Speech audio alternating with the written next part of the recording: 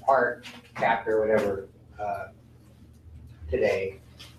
We have 3 lecture meetings left, and we're going to kind of cover both this chapter and the chapter on the neurological exam, which is the neurology aspect of things. And the two really go together quite well.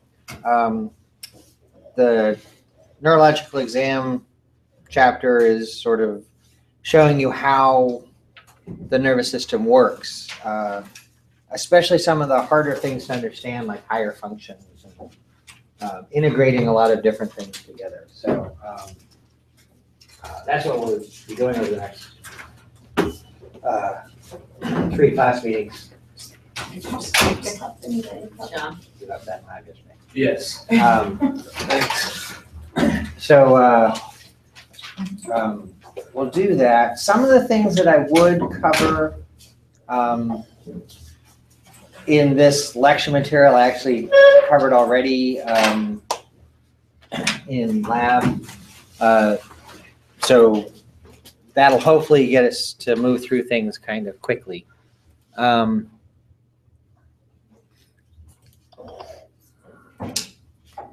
Okay, so the chapter I'm talking about here is the one that's anatomy of the nervous system, but also I want to consider some of the functional aspects of things. And that'll touch a little bit on the next chapter, which is the somatic nervous system. And I think actually yesterday I was saying there was a spinal cord thing that I needed to cover. And that's actually some stuff from the somatic nervous system chapter. And then also I want to touch on some things with the neurological exam. I'll probably talk about that to begin with on Thursday, and then include that with the stuff I do on Tuesday.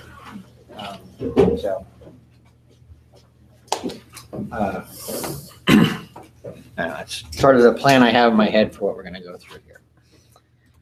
Now, I've been using this chapter already again for some things in lab.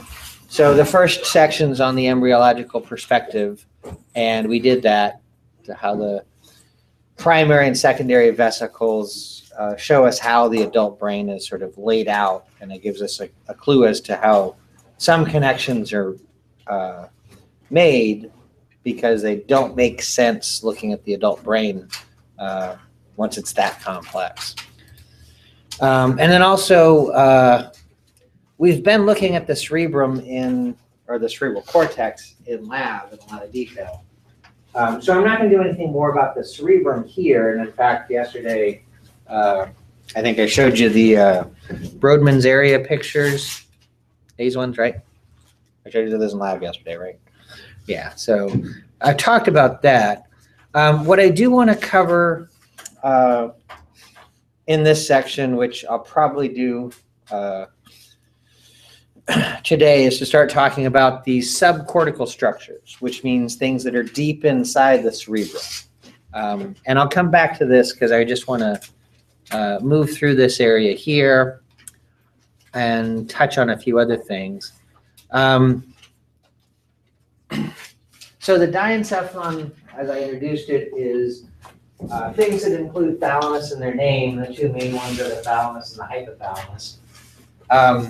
The thalamus is sometimes referred to as just a relay, meaning a place where information passes through, which is not an entirely fair representation of it, but it is an important idea that everything that's going to go to the cerebrum has to go through the diencephalon. And in fact, the Greek word diencephalon technically means something like through brain. It's the part of the brain that everything goes through. And what I'm talking about here mostly is sensory systems. With one exception, all sensory systems are processed in the diencephalon, in the thalamus, before they get to the cerebrum. I think I already kind of talked about this a little bit, but a good example of that is the visual system. The retina projects to the thalamus. That's where your visual information first gets processed inside the brain. And then the thalamus connects to the cerebrum. There's not a direct connection from the retina to the cerebrum. The occipital cortex that we talked about earlier in lab that has visual function associated with it gets that visual information secondhand through the thalamus. And again, with one exception, all of the other senses do that, get information through the thalamus. Now, the one exception that I'm mentioning here is the sense that's directly connected to this cerebrum. And the clue as to which one that is simply you can look at the cranial nerves and which cranial nerve is most anterior or connected kind of directly to the cerebrum. Anybody remember?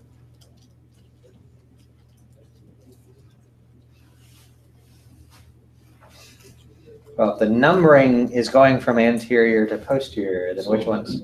Sorry? Would it be 11? No, it'd be the exact opposite. Well, not the exact opposite, but if the numbering is going from anterior to posterior, which one's going to be the most anterior nerve? Oh, 1. 1, yeah. Which is the first one? Do you remember? Or what sense is it responsible for? Olfaction. Right, it's a sense of smell. Okay. And that's a very short nerve. It just goes through the ethmoid bone directly into the brain above it. So it's really going into the prefrontal cortex area. It's actually not going into the prefrontal cortex. It's going into the olfactory bulb, which is right on the ventral side of the frontal cortex. And the axons from the olfactory bulb go deeper into the cerebrum. And actually, some of the connections from the olfactory bulb go into the hippocampus area, which is important for memory. And smell is often a very potent stimulus to evoke memories because of that really close connection. But everything else goes through the thalamus. Vision, somatosensation, taste, hearing, balance, all of those things go through the thalamus before they get to the cerebrum for a conscious perception of those things. Now, unconscious or subconscious processing of those things don't need to go through the thalamus. It's only the conscious level of things. So our sense of balance, equilibrium, is tied directly to parts of the brainstem and cerebellum that are necessary for maintaining our balance, but they aren't conscious perceptions. Okay. But any conscious perceptions that we have are going to go through the thalamus, with the exception of olfaction. Now, actually, there are some olfactory circuits that go through the thalamus, but not all of them do, because some are just directly wired into the cerebrum. The brainstem, again, is made up of the midbrain, pons, and medulla, sort of in the same sense of talking about the thalamus there. Oh, actually, I might have said this in lab. I can't remember. Did I talk about in the midbrain, there's an area that puts visual, auditory, and somatosensory maps together? And I usually use the example of walking past trees and hearing birds chirping. Okay. So there's a part of the midbrain called the superior colliculus, or I should say there's two things. The dorsal surface of the midbrain are two pairs of bumps that are called colliculi, which translates directly to little knee. So they look like little knees, like if somebody's sitting, you can see the bumps of their knee. That's what it looks like to somebody. And the superior one is more, is closer to the diencephalon and the cerebrum, and the inferior one is closer to the rest of the brainstem, just anterior versus posterior, kind of. The inferior colliculus is part of the auditory system, and then the superior colliculus is this area that processes spatial mapping. And there's several layers to this structure, and cells in one layer will process the location information that we get from our visual system, where things are in the visual field around us. And another layer will process the same sort of thing based on hearing, where you hear things coming from the world around you. And then another layer processes basically the map of where things are touching the surface of your body. So if you hear something down here and you feel something on your thigh, you can put those two together because these maps register, and maybe that's, you know, the cat that's mewing to get food and pawing at your thigh to get your attention. So the example I use to describe how these maps can interact, imagine if you're walking down the sidewalk here in front of the buildings, and pretend it's not, well, the beginning of winter, and there's leaves on the trees and birds chirping and everything. So you walk past a tree and you hear chirping above you, and that when you hear that, it'll correspond to the visual map, and you'll be able to orient your eyes or your head to look at where that chirping is coming from. And then just to really reach and put the somatosensory thing, as you're looking up, you feel something hit you right there in the head. It's a little wet and loopy, and you know that that came from the bird. So there you go. That's one of the important things that happens in the midbrain. The pons I've talked about before, because the name pons is a bridge, so it's white matter that connects the cerebellum, one side of the cerebellum to the other side of the nervous system, and vice versa. And then the medulla is sort of the transition into the spinal cord, and contains gray matter that belongs to what's called the reticular formation, which actually extends through all these regions, that have very broad influence on this, your nervous system. There are parts of the reticular formation that are important for regulating wakefulness and sleep and those sorts of things. Now, what I'm not saying about things going on in the brainstem are the specific things that the cranial nerves are responsible for. So in the midbrain, you have nuclei that are important for controlling moving your eyes. In the pons, you have one of the nuclei of the trigeminal system that's processing sensory sensations from your face. The trigeminal system also has midbrain and medulla nuclei. And then in the medulla, you have a little bit more of eye movement control. You have muscular control of your facial expressions, hearing and balance information being processed, several things that are related to vital functions like heartbeat and blood pressure and respiratory rate and all those sorts of things that are tied to the vagus nerve and autonomic function. And then also motor control of your head and neck muscles and throat muscles for swallowing and speaking. And what I just ran through there basically is going, you know, cranial nerves 3, 4, 5, 6, 7, 8, 9, and 10. So, sorry, 10, 11, and 12. And so they just correspond to different regions where they're connected. And so those functions have to be related to those parts of the brain also, which isn't really laid out here so much, as it's part of what comes from the cranial nerves stuff.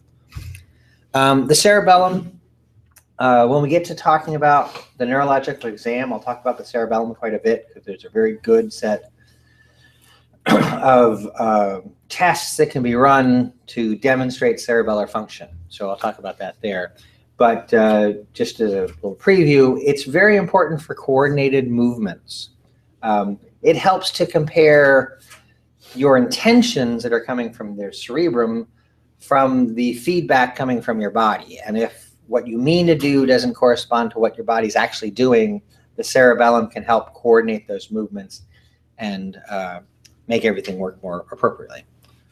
And we'll, again, there's some great neurological examples for that, which we'll come back to later on. The spinal cord I'm going to talk about either on Thursday or next Tuesday. Beyond what I've already talked about, which I did mention the gray matter structures, because we were talking about the ventral horn when we were looking at the motor neurons and that sort of thing. But I'll come back to that later on. The gray horns, which is a little bit redundant, is the gray matter in the spinal cord. And then the columns are how the white matter is arranged. And again, we'll come back to that later on, because I want to talk about some specific things with the spinal cord. So that's the end of that section. That what am I trying to say? Yeah, that section on the central nervous system. And I'll come back to, or no, I want to come back to now the subcortical stuff.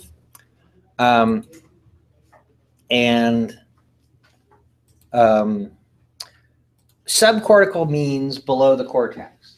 So as we're looking at the cerebrum, we usually think of the cerebrum as, or at this point, I should say, all we've looked at for the cerebrum is the cerebral cortex. The areas like the primary motor cortex or the postcentral gyrus or Wernicke's area, those sorts of things. Those are just regions in the cortex that's on the outside surface. Looking at this frontal or coronal section of the brain, we can actually see the gray matter that is the cerebral cortex extends into the lateral sulcus. And so there's almost like another lobe deep inside there. This area here is called the insula. It's the insulated part of the cortex. It's covered up by other things, but it's in the lateral sulcus. One of the things that's found in there, one of the areas that was identified, is responsible for processing our conscious perception of taste information. So we usually, when I think of the insula, we associate with taste. That's not all it does, but that's sort of the most common example of what goes on there. Now, if we look deep underneath the cerebral cortex, the first thing we'll run into is white matter. There's a lot of deep white matter in there. And that represents the myelinated axons that are coming from neurons in the cortex and going other places. A lot of those axons are going to cross over midline through the corpus callosum and connect to structures on the other side. And so when we met the guy Joe in that video, he'd had his corpus callosum cut because to limit the spread of epileptic seizures. And so one hemisphere couldn't communicate with the other hemisphere because the connections were just completely severed. There are also regions in the white matter that extend down and connect to the brainstem and the spinal cord. We can see let me make this picture a little bit bigger. We can see an area right here where white matter from the cerebral cortex goes down and it's headed towards the brainstem and spinal cord there. And the way that it's drawn, you can, not on the screen projected up here, when you look at your computer screen, you can see that there's a hint of lines suggesting fibers running down through that area. So there's a lot of white matter deep in the cerebrum that are connections mostly from the cerebral cortex to other places. But what I want to talk about here is a set of nuclei that are subcortical, that are deep to the cortex, that are part of a bigger group called the basal nuclei. And I want to talk about the basal nuclei because it's a good example of how complex the nervous system, central nervous system, can get in processing information, which means it's potentially confusing. And I understand that.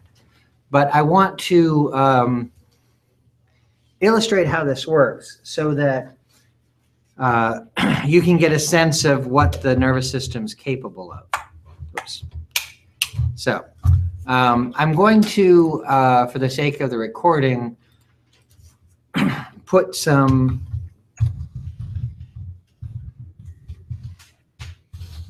notes on this notepad function here instead of writing them on the board here. So I'll go back and forth between the pictures and this as I talk about it.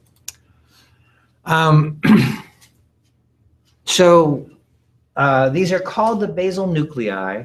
It's also referred to sometimes as the basal ganglia. This is a very old name for these structures, and the name kind of predates the convention of using nuclei for things inside the central nervous system and ganglia for things outside the nervous system. Outside the central nervous system. But especially in sort of the textbook presentation of this kind of material, it's tending to be called the basal nuclei to represent that it is a central nervous system structure. The basal part is sort of referring to the fact that they're at the base of the cerebrum. And there are rather large structures that have to do with this. In this cross-section we're looking at here, and in the inset you can kind of see where that cross-section is coming from. We're cutting through 3 different regions of gray matter that are part of this. There's the caudate nucleus, which is just adjacent to the lateral ventricle, and the putamen, which is a nucleus that's on the other side of this white matter bundle that goes between them. Those two are actually one functional structure called the striatum. And I pointed out the white matter that separates the two because originally it was one nucleus, and functionally they still behave as a single nucleus. But this big bundle of white matter grew through the nucleus and separated it physically into 2 structures. So anatomists looking at the brain and naming things based on where they see white matter, where they see gray matter, gave these 2 structures separate names. But functionally, we actually know that they work as one thing, which we call the striatum. So the first part is the striatum. Sorry, I should do it this way. Which is the caudate and putamen. And then the next thing that we see in the picture, this lighter blue colored thing here, is the globus pallidus. Now, at this very anterior section, so we're cutting through very close to the front of the brain, we only see one thing that is a globus pallidus, but there's actually 2 pieces to it. So there's a globus pallidus, which has 2 parts. There's the external segment, which is referred to as GP lowercase e for globus pallidus external segment. And as I'm too lazy to type it all in again, there's an internal segment, which is GPI for globus pallidus internal segment. Now, in this picture in the book, we don't see that. So I'm going to show you a different picture. That I have in Prezi.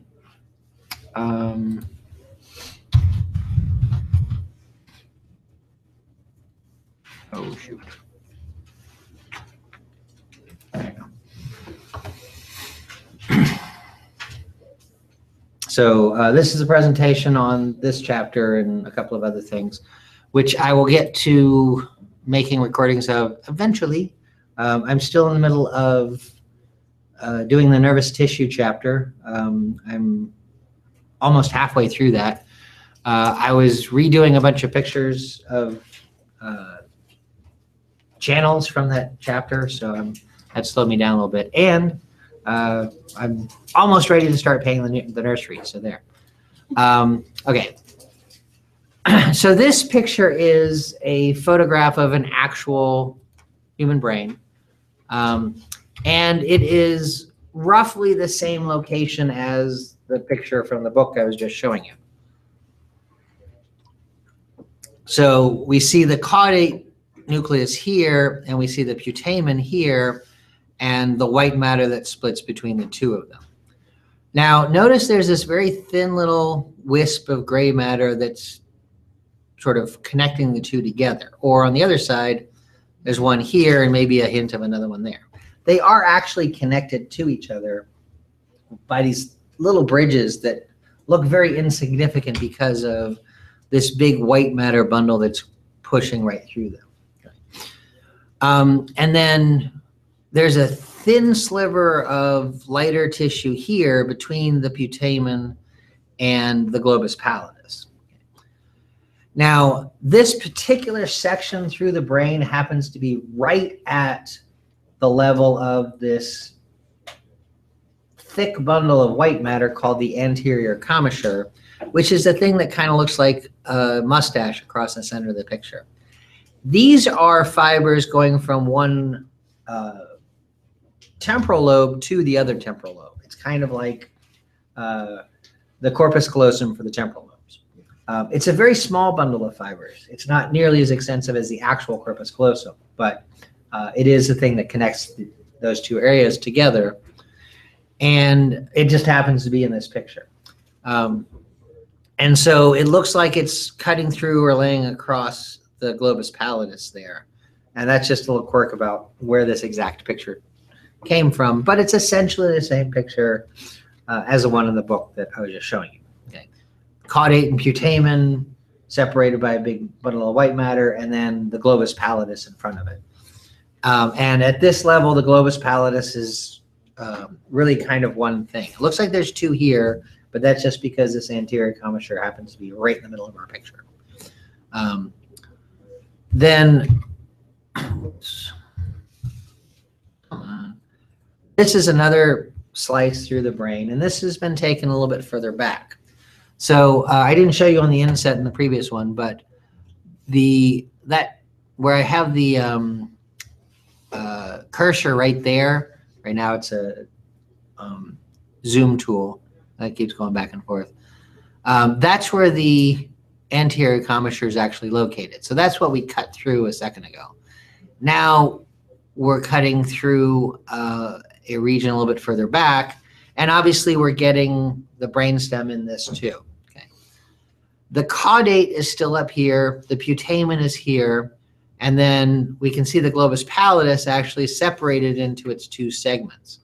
The external segment is the one that's just next to the putamen, and then the internal segment is the more medial of the two. Okay. Now, at this level, we can also see this structure here is the thalamus. The thalamus is made up of a number of little nuclei. So if you look closely, you can kind of see, that's probably a nucleus, that's a nucleus, that's a nucleus, that's a nucleus. There are a few scattered around. But that's where the thalamus is located. And then below the thalamus, at this level, we have what's called the subthalamic nucleus. Now, you've heard hypothalamus. That's below the thalamus also, but it's also a bit anterior to the thalamus. And actually was in the previous picture. But there's another part of the thalamus called the subthalamus or subthalamic nucleus, which I'm pretty sure is this piece of gray matter right here.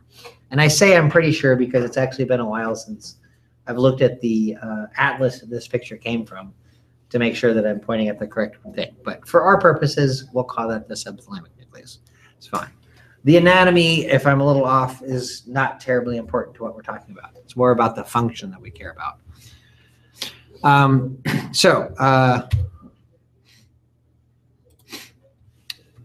That gives us another portion, which is the subthalamic nucleus, and that's abbreviated STN. I'm introducing abbreviations here, again, because it makes spelling things a lot easier, and two, because I'm going to show you a picture of how everything's connected together, and everything will be abbreviated, so you need to know what those abbreviations are. Whoops. Then I point out what I believe is a subthalamic nucleus here. Just below that, there's this rather dark black streak here and a few dark spots here and there around it. That's an area that is in fact black. It's not gray matter. I mean, it is gray matter, but we see it as black because it happens to have a chemical in it that when it's exposed to oxygen, the chemical becomes a black pigment. And because of that, people sectioning through brains and finding this thing that turned black when it was exposed to the air, they call that area the substantia nigra, which literally means black substance because it has this black pigment in it. And that black pigment is closely related to the pigment that we find in the skin, melanin. Not exactly the same molecule, but closely related to it. And we see that there. Now, we cannot really see in this figure that there's two parts to the substantia nigra. So trust me on that, there are. We just can't quite make it out. It might be this little blob right here is one part and this big blob here is another part or something. I'm really not clear on where the different parts are, but there are two parts to the substantia nigra. And so let me go back here and introduce the substantia nigra to the list. And it has two parts, which are called the pars compacta, which is abbreviated SN in capital letters for substantia nigra, lowercase c for pars compacta. And the pars reticulata, which is capital S, capital N, lowercase r. So pars is sort of a Latinized version of the word part. So there's the compact part and the reticulated part, just describing those particular regions, the nucleus. But those are the names that come from. So we're looking at here basically six parts of the basal nuclei. There's the striatum, which we will not bother abbreviating, although STR sometimes is used as an abbreviation for that. And then the external segment of the globus pallidus, GPE, the internal segment of the globus pallidus, GPI, the subthalamic nucleus, STN, the pars compacta of the substantia nigra, SNC, and the pars reticulata of the substantia nigra, SNR. Those six parts there. And I wanted to introduce the names of these things with their abbreviations because I'm going to show you a wiring diagram, so to speak, of the basal nuclei, and it uses the abbreviations instead of writing out all the names of things. So that wiring diagram is in the book immediately after the picture that I started introducing all this stuff with. Here it is right here. This is a figure that's actually based on an original paper describing how this part of the brain works. And so it shows the striatum, GPI and SNR, SNC, STN, GPE, all that stuff's in here. But it's showing you how they're connected together. Now I'm actually going to get away from this picture and use the picture in the presentation because it's the same picture. Actually, the picture that's in the book, I just sent a copy of what I'm about to show to the art department and they recreated it for the book.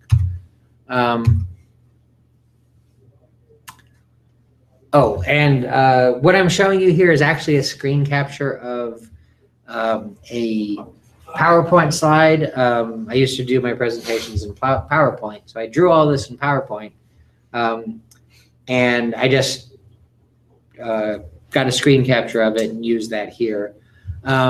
So the lines in the background are just part of the pattern that was the background in the PowerPoint thing, which I'm sorry if you find that annoying, but that's the way it worked out. So I just sent this on to the art department and they recreated it, and it's the picture of the book. So the basal nuclei, again, are these structures right here. The list I showed you a little bit ago, the striatum, the globus pallidus external and internal segments, the subthalamic nucleus and the substantia nigra, pars reticulata and pars compacta. And like I said, this picture is based on a drawing that was part of a research paper that was published, I think, back in the 80s, or yeah, it must have been the 80s, describing how this region of the brain works. Now, you'll notice that there's a box over here on this side that says SNR GPI, and there's a box over on this side that says SNR GPI. Those are the same thing. It's just shown in the picture here 2 places for a reason which I'll get to explain in a little bit.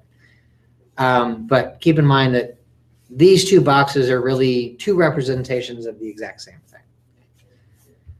Now, the striatum, the caudate and putamen, is the receiving or entry point for the basal nuclei.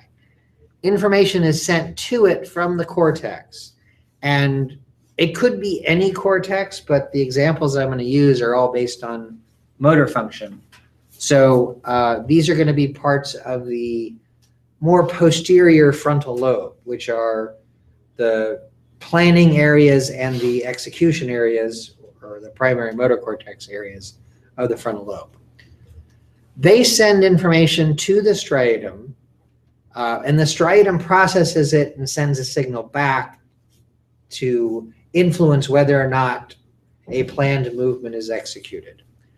So I'll describe what happens as things go through the basal nuclei in a little bit. But the output of the basal nuclei, which comes from SNR GPI, again, duplicated in this picture, but it's really one common source, goes to the thalamus. And then the thalamus sends information back to the cortex. Now, the cortex and the thalamus are not part of the basal nuclei. They are the parts of your somatic nervous system that are controlling planning and execution of movements, and they use the basal nuclei as a higher processing center to help figure out what's going on. So, in the key over here, there are 3 neurotransmitters listed here, and their colors correspond to arrows. The arrows that are blue represent axons from one part of the system to another that are releasing GABA on their targets. The red ones, which actually look kind of more orange at this point, but the glutamate color and those really do look orange, don't they? I don't know why they change color, but those are glutamate projections. So the input from the cortex releases glutamate.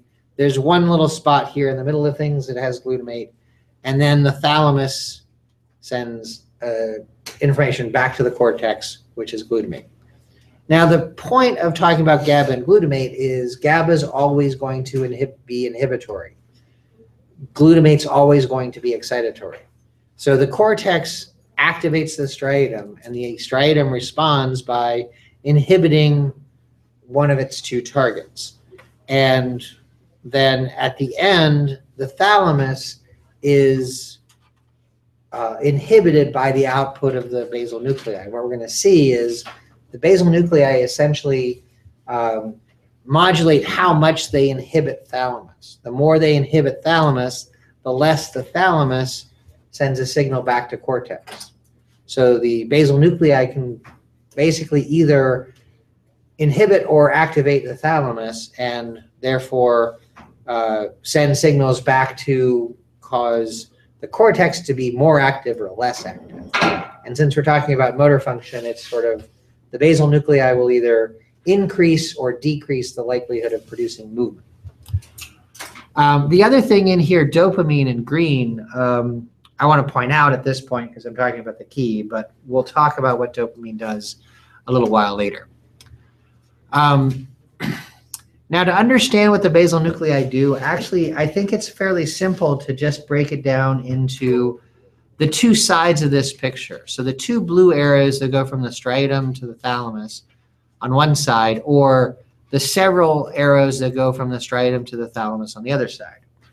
Those 2 pathways are referred to as the direct pathway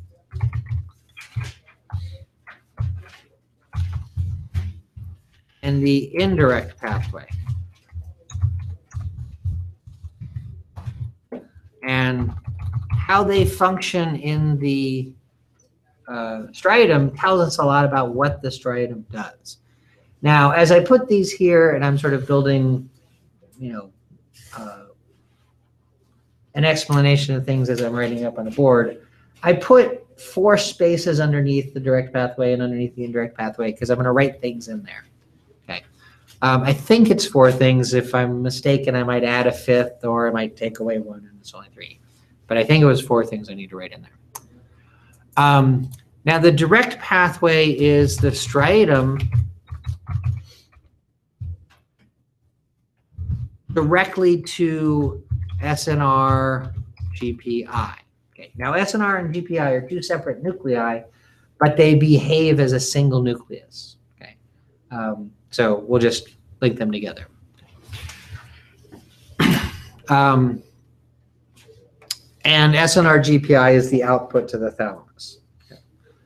Now, the indirect pathway is indirect because it's the striatum to GPE to STN to SNR GPI. Okay, so it's indirect from the striatum to SNR GPI. Now, really, when we're talking about this figure, again, the box that says SNR GPI is really a single thing. Another way I could have drawn this is to just have the GPA STN thing off to the side, looping around, being a more indirect connection. I didn't do that. Again, I based this on the original artwork that was developed for a research paper. And I did it this way because I wanted you to see that they're 2 separate pathways. They have a common ending, but they behave very differently. And in the middle here, SNC breaks them apart, and there's a good reason for doing that. Okay. Now, in the direct pathway, we see a blue line from striatum to, or blue arrow from striatum to SNR GPI, and a blue arrow from SNR GPI to thalamus, which means that both of these connections release GABA. They both inhibit their targets. When you have a disynaptic circuit, meaning 2 neurons, one neuron synapsing on another neuron, which then synapses on the target, a disynaptic circuit. And they're both inhibitory. That's what we call disinhibition. Okay. So if SNR GPI is active, it inhibits thalamus. But the striatum can inhibit SNR GPI, so it's no longer active and it no longer inhibits the thalamus. So disinhibition is a way to indirectly activate a target. And that's what we have going on here. It's sort of like a double negative. In grammar, you wouldn't say, I don't not want to do that. Okay. But that's exactly what it's doing. It's inhibiting the thing that inhibits the thalamus, so the thalamus does something. So that's disinhibition.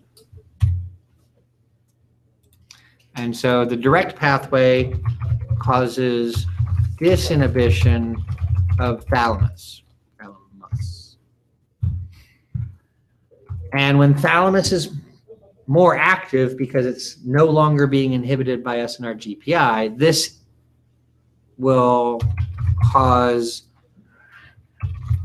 more cortical activity and therefore make movement more likely. Okay. Now, a good way to keep in mind what's happening here is the direct pathway starts with a D and disinhibition starts with a D. Okay. So keep those in mind. The direct pathway disinhibits thalamus. So if you're disinhibiting something, you're making it more active. Then the indirect pathway, if we go to that, I'm not going to quite break down all the different things that's happening in the pathway, but through an inhibitory and then disinhibitory and then excitatory activity, what ends up happening is SNR GPI is more likely to be active and therefore more likely to inhibit the thalamus. So the indirect pathway through a few intermediate steps is going to inhibit the thalamus. And we'll look at how the circuit changes in a little bit, which might illustrate this a little bit better. But just to describe things here, okay. Sort of like I wrote up at the top, I can say that the indirect pathway causes inhibition of thalamus, which is going to cause less cortical activity and make movement less likely to occur. Okay. That's essentially what the basal nuclei are doing. Okay. Again, the D in direct pathway corresponds with the D in disinhibition. The I in indirect pathway corresponds to the I in inhibition. Now, what I did in typing this stuff out, I really tried not to use I or D words elsewhere, okay, so that you can keep the direct and disinhibition and indirect and inhibition together. I could have used increase or decrease movement or something like that, but if I did it, the D's and the I's would have been backwards. So I used causes less cortical activity, makes movement less likely, or causes more cortical activity, makes movement more likely. Just to keep from confusing the D's and the I's here. The only D's we have are direct disinhibition, indirect inhibition. Now, there's a very easy way to explain what's going on here. Okay.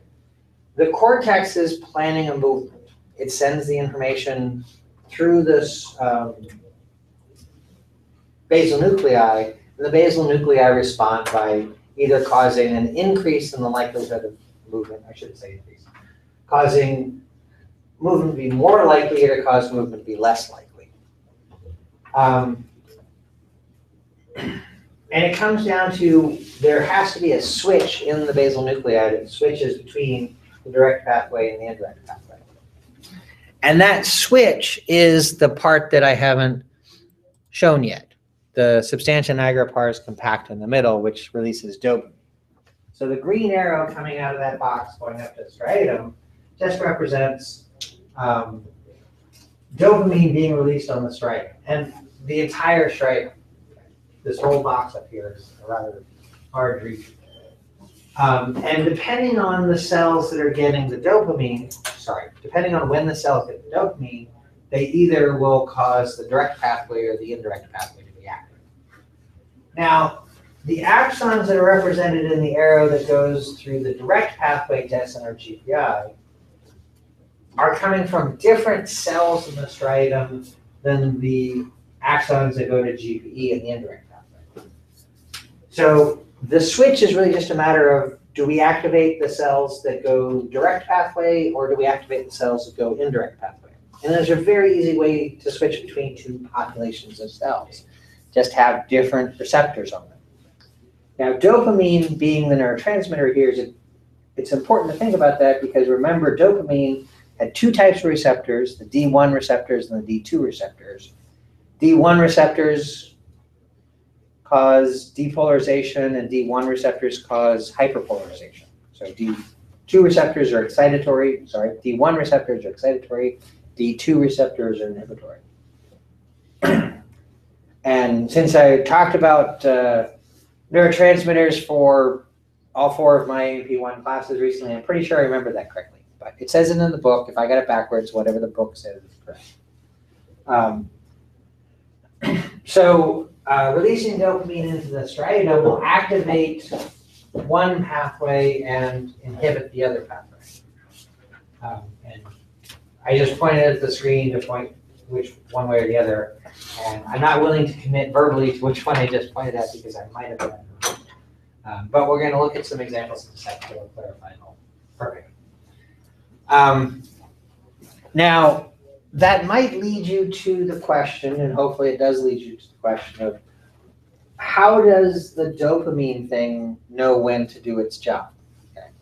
And it certainly would be possible to say, okay, the striatum indirect versus direct pathway is dependent on dopamine, and the dopamine is dependent on this, and that's dependent on the other thing, and the other thing is dependent on that thing. And we could probably sort of walk our way back through things a bit to try to find an ultimate cause. There's two problems with that. One, we don't care that much about the ultimate cause. And two, it gets murkier and murkier the further back we go into this. So what I'm going to say, what tells SNC what to do, is it's a matter of a state change in your brain. Dopamine projections in the brain are very extensive. They connect all over the brain. And when your dopamine neurons are active and they're releasing dopamine, that's sort of one state that you're in. And when the dopamine neurons are inactive and they're not releasing dopamine, that's another state. Now, it is not about sleep and wakefulness, but that's the easiest example of a state change. Okay. When your brain is active in a certain way, you're awake. When your brain is active in a different way, you're asleep. Okay. That has nothing to do with dopamine, but I'm just suggesting a state change. Now, I can illustrate the state change for this pretty easily because we have a perfect example right here in this room, which is us. You are all sitting in your seats and not moving a whole lot. I am, for the most part, up and moving around quite a bit. That's the state change I'm talking about. Call it calm versus active, or we'll stick with those two. So in my brain right now, I'm releasing dopamine into my striatum, and so when the cortex asks the basal nuclei if it's a good idea to make a movement, I'm going to be in the direct pathway activity, which will disinhibit thalamus, so the thalamus is more active, and it tells the cortex, yeah, go ahead and make that movement. And I'm trying to move around a little bit, trying to be kind of active so that you're paying attention to what's going on up front in the room. Whereas you currently are not releasing a lot of dopamine into the striatum. Okay? Without the dopamine, the direct pathway is not turned on, and so the indirect pathway is sort of the default. So your brain right now is saying, I'd really like to get up and run screaming out of this room, but the dopamine levels are low in these systems for you, so you're not going to succumb to that need. Okay? And you're like, I only got to make it through, 20 more minutes today and then 2 more classes and it's all over. So your striatum's fine not being that active. The cortex sends a signal saying, should I get up running and screaming out of this room?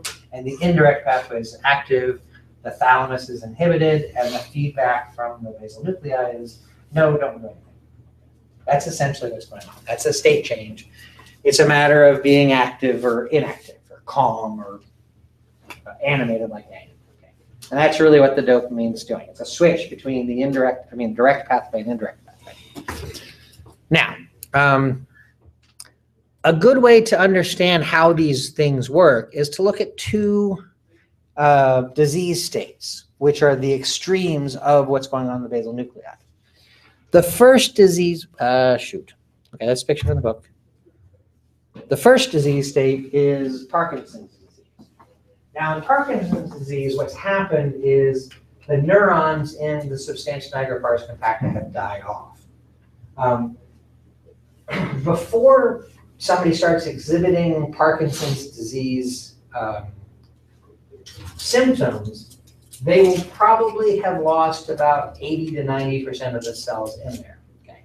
So it's a neurodegenerative disorder, and you have to be quite advanced. You have to have lost most of those cells to even start to see symptoms. But then once symptoms start setting in, it's really because there's a lack of dopamine to the striatum.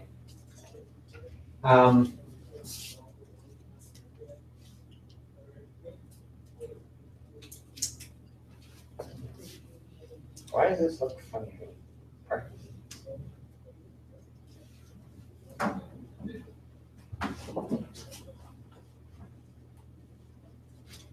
Okay, I might have gotten the D1 and D2 receptors backwards, but And I do that kind of often when I'm talking about this.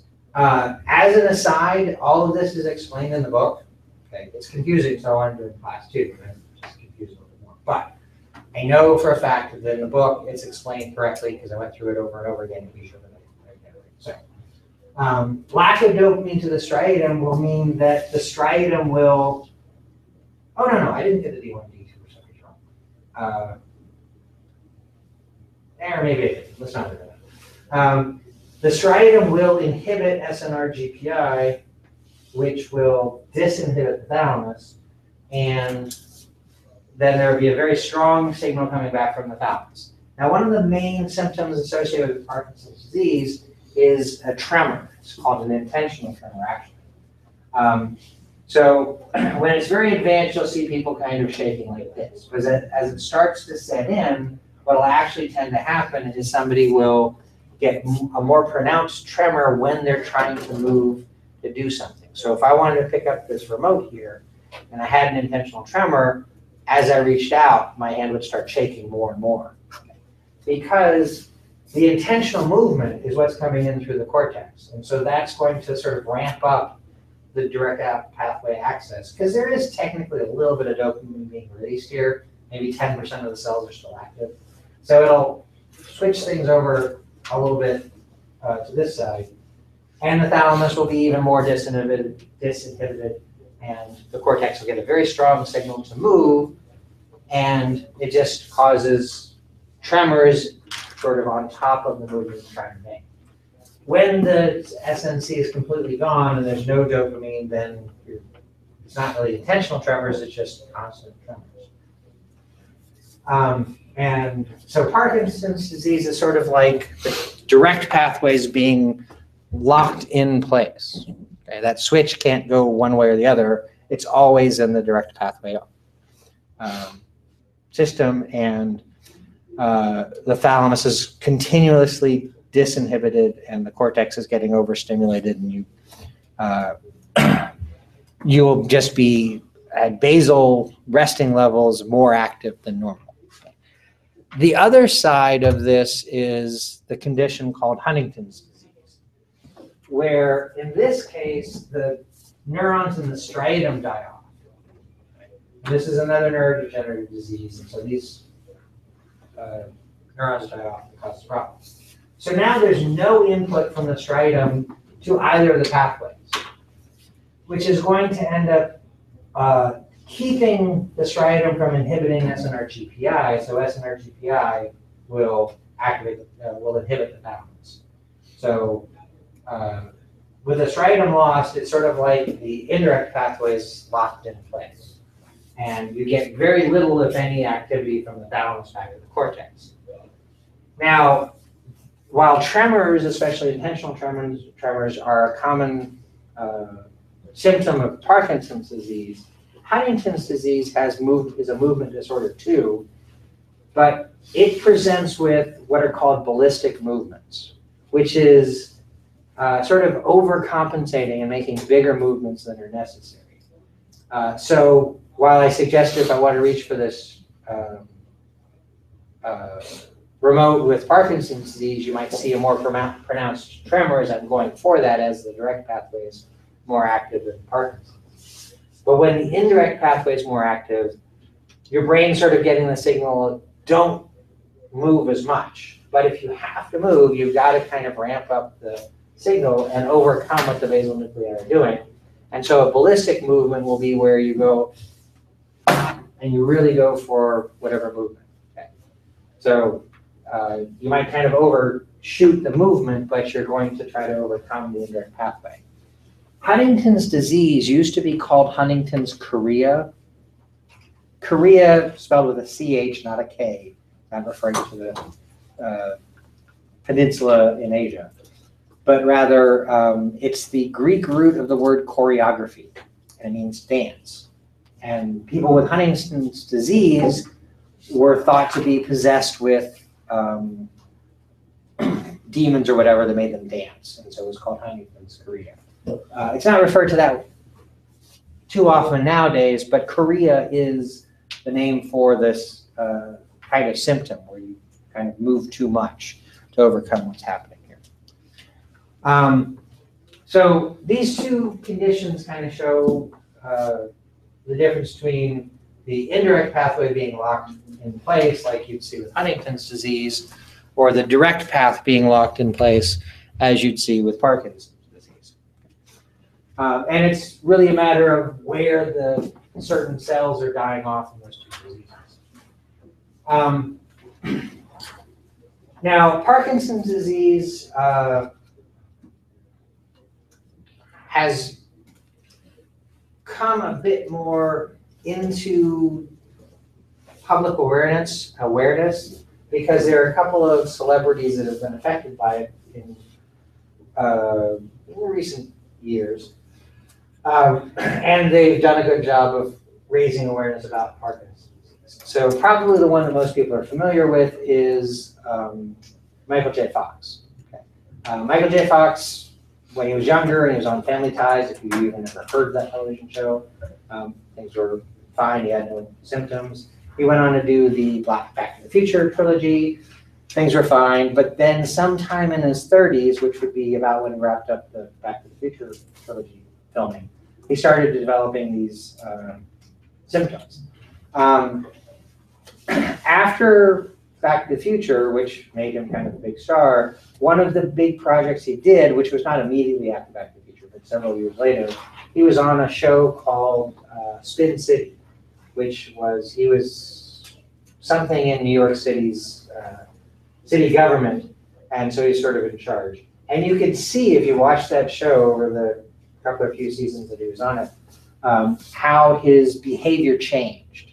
If you think about him now, you probably think of him as a fairly physical actor, and he kind of was this whole career, but it's really more pronounced because he's, being an actor, being a very physical actor, he's able to control the symptoms he gets from Parkinson's disease and able to kind of compensate for that.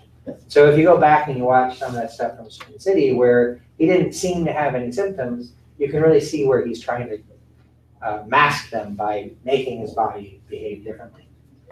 Nowadays, he's commonly seen on The Good Wife, and he plays a character that has a movement disorder, so he just works his symptoms into that. And the character doesn't have Parkinson's disease, has a different dyskinesia, which is the name for a movement disorder. I can't remember offhand what it is, but he again incorporates it into how he acts. He did a very short-lived sitcom on NBC, because that's where he started out, where he played basically himself, and it was sort of about how his family dealt with him being this famous person with Parkinson's disease. But apparently got really tired out from that. And then after that, I think he had a brain stimulation intervention, which is something that's becoming more common for Parkinson's disease. I have a big X over SNC here, as it's completely gone, but it can still be there and still be making a little bit of dopamine. And a lot of interventions for Parkinson's disease are about making what's left of this nucleus be able to do its job. I think brain stimulation might actually get in and sort of ramp up the activation there of that nucleus or something like that. I'm not entirely sure how that works, but I believe he had that done and he's been feeling better and he's been going back to acting and he's been on The Good Wife for several seasons. But the other person that I alluded to that has Parkinson's disease, not quite as in the forefront as Michael J. Fox, because Michael J. Fox has had some, I guess, luck, so to speak, in handling this disease. But the other person is Muhammad Ali. Now, Muhammad Ali doesn't actually have Parkinson's disease. He has what we would call Parkinsonism. And the difference between the two is Parkinson's disease, we don't know what causes it ultimately. Okay, so we don't know why Michael J. Fox got that disease or anybody else that's diagnosed with it got that disease. If we know why somebody has what looks like Parkinson's disease, then it's officially not Parkinson's disease because we don't know what causes that. We know perfectly well what caused Muhammad Ali to develop the exact same sort of condition. And that's the fact that he's a boxer. Okay? He got hit in the head far too many times. And one of the worst professions to be in for brain injury is boxing, because you get hit in the head too often and cause a lot of problems. Probably right after that is football. But we're only starting to learn things about the damage that people do to their brain when they play professional football. But definitely Muhammad Ali has Parkinsonism because we know exactly what caused the death of this part of his brain. It's just a very fragile nucleus, and so hitting your head over and over again is going to cause problems. And I would imagine that if you went to visit a lot of retired boxers, a lot of them will have at least some tremors going on or something like that. So that's common. So Parkinson's disease, we don't really know what causes it. There's actually something in A&P2 that I'm going to cover that will talk a little bit more about the, not the cause of, but some of the things that are happening in Parkinson's disease. So we'll get to that in A&P2. Now, Huntington's disease, we understand a little bit better. It's very clear what causes Huntington's disease. It's a genetic disorder. And there's a lot of really good information about Huntington's disease that comes from a family that lives, I think, in, it's either Colombia or Bolivia. I can't remember which one. And for all I know, it's like Venezuela. I'm just completely off. But there's a Central or South American family that has a history of Huntington's disease in the family for like 7 generations. And so they were able to study it in a lot of detail. There's a mutation in the gene for a protein that these neurons make, which helps give them their structure. It's part of their cytoskeleton. And the mutation causes that cytoskeleton protein to not work properly, and the cells collapse and they die off. When somebody passes that gene on to the next generation, the mutation gets amplified. And so over the 7 generations, they saw a progression in the age of onset, or they decreased in age of onset. So the first generation, it might have happened when they were 70. And then the next generation when they were 60, and the next generation when they were 50, et cetera, et cetera.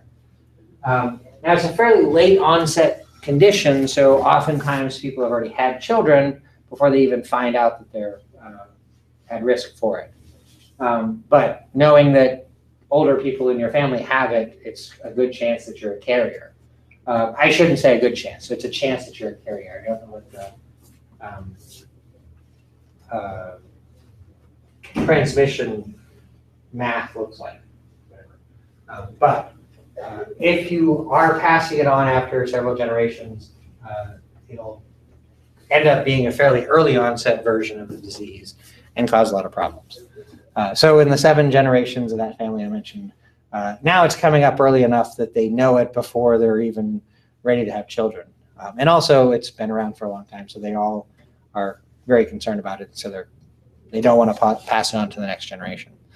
But that's what causes Huntington's disease. It's a specific mutation in the gene that's passed down that causes those cells to die off. Okay, so